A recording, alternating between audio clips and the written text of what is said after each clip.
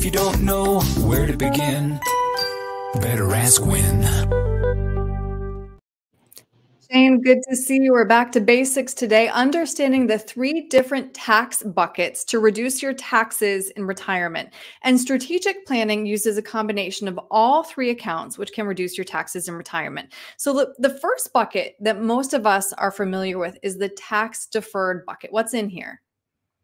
Well, these are things like your 401k, your 457, 403b, 401a, all those numbered and lettered accounts that are all considered tax-deferred retirement accounts. And these are typically sponsored by your employer. You get a tax deduction for putting money in, but all distributions and gains in the account are taxable on the back end. And that's the reason why these accounts are known as a retirement tax time bomb. They are, and they're becoming more and more of a problem. The story all along was put money in now, get a tax deduction now, and when you retire, you can take the money out, you'll be in a lower tax bracket, and it won't be that big of a deal. But we're finding that that's not how it's working out for people who are retiring nowadays, especially if you're someone that wants to maintain your current standard of living. You're taking a pretty good withdrawal from that 401k or IRA account.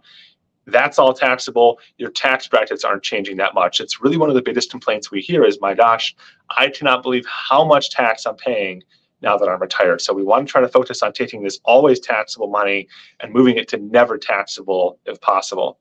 Right. And that bucket is known as the tax-free bucket. So these contributions are made after tax, but your money grows tax-free. Explain why this is a good option.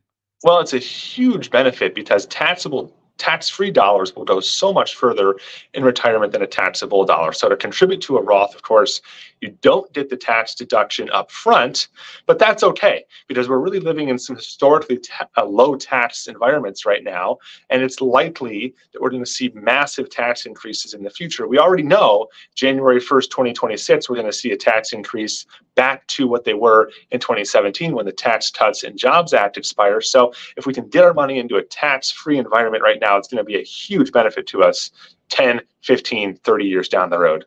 And then last, we have those taxable accounts. These are very flexible accounts, but withdrawals from these accounts are also subject to the capital gains tax. What else do we need to know about that tax bucket? Well, it is. It adds flexibility. This is accounts that are just like non-qualified investment accounts, brokerage accounts that are after tax. They're flexible. You can access them pretty darn easily. There's no rules.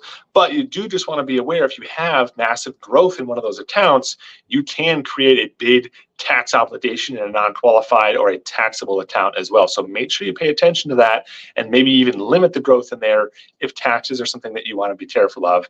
Again, a Roth would protect you from that taxable gain because all growth in a Roth, is tax-free as well.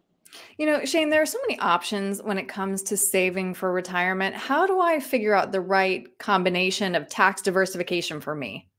Well, our retirement flight plan process, Erin, is really the best way to help go through all the elements of your retirement and figure out what's the best plan for you. Typically, going with a tax-free approach or a Roth style approach is going to be the best bet for a lot of people, but you also want to sit down and consider all your factors and make sure everything's been accounted for.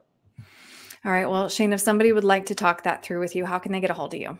The best way to reach us is online or via phone. Our website is winstonandcompanies.com. You can schedule an appointment right there or give us a call at 602-456-1928. We'd be glad to visit with you further.